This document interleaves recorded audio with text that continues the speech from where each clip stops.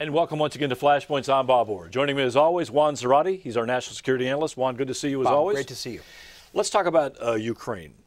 It seemed like this had reached a crisis point about a week or so ago, and now we're kind of like treading water. Where are we here? Well, there's an attempt to bring this to conclusion through diplomatic means. And by conclusion, I mean no longer an escalation of the tension. You had the real threat that the Russian troops on the eastern border of the Ukraine would take steps in and would begin to try to occupy more territory. What you have now is a diplomatic attempt, at least, to lessen tensions, to try to deter the Russians from doing anything further, and to try to find a way out of the Crimean conundrum, which is, what do you do about the annexation of Crimea by Russia, and what is the future of the government in Kiev and the Ukraine? That's where you've had the discussions now between Secretary Kerry and Foreign Minister Lavrov, and the calls, of course, between Presidents Putin and Obama. And so we appear to be in a moment of less tension, but the question of Russian intention is still there, and the question of the stability of the government in Kiev is still with us.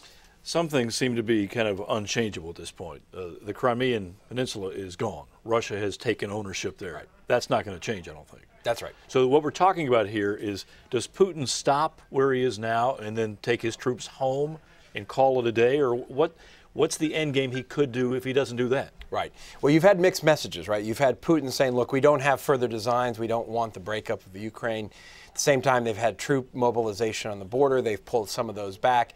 So it's not clear what the Russian endgame really is. Most experts assume that the Russian endgame is influence over what happens in the Ukraine. And for that to happen, you have to create a sense that the Russians could move in if they wanted to. There's also a sense that Russia may not want to hive off the eastern and southern parts of the Ukraine, in part because those are Russian-leaning, sympathetic elements of the Ukraine that actually give Russia influence in the future over Ukraine's polity and policies. And so the question of what happens next is really sort of in the mind's eye of most of the diplomats who are involved. It's not yet clear, but clearly what the West is trying to do, the U.S. in particular, is to try to send a message to Russia that any further incursions, any further land grabs will bring with them real costs, additional sanctions. You heard this from President Obama. And that's why you've seen a bit of a suspension of further sanctions, because they want to let the diplomacy play itself out and see if the tensions can be diminished. So as all of this is playing out, the real question going forward is, what happens to the government in Kiev? Which way does it tend to look? Is it looking to the west? Is it looking to the east? Who's got the big hammer there? Right, and I think that's still part of the tug of war. It was part of the tug of war to start the crisis, and it remains part of the tug of war.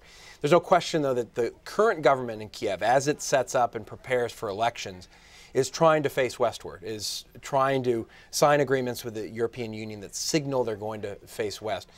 The challenge, though, is diplomatically, does Russia exact a pound of flesh here, not in land, but in terms of influence and commitment that Kiev not be a part of the European Union and not, in the future, be a part of NATO.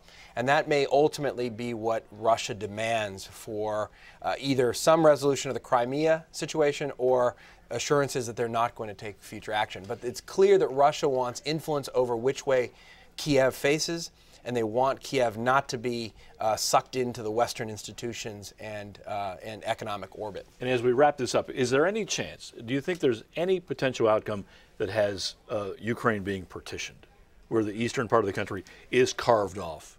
Yeah. And just rejoins the Russian Federation? I don't see that unless you have Russian military maneuvers in. I don't see that as part of some new political discussion or resolution, in part because the government in Kiev needs to defend itself. They've come under great scrutiny and criticism for not having defended their territory in Crimea.